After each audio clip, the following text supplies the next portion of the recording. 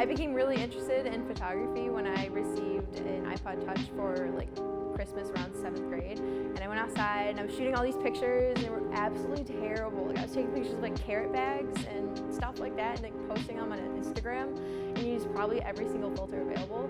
But then just through working in photography in high school, I'm familiar with the tools and professors, motivating and friendly, and they always push me to do my best.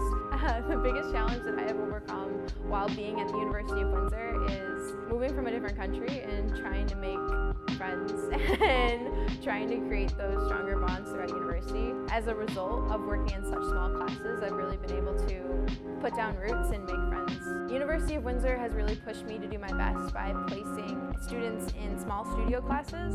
There's only like 20 or 30 kids in each class, and then so we have a lot more one-on-one time with professors, and also being so close to someone else and what they're creating really helps push me to do better in my courses. Ashlyn, and I'd really love to be a Disney wedding photographer.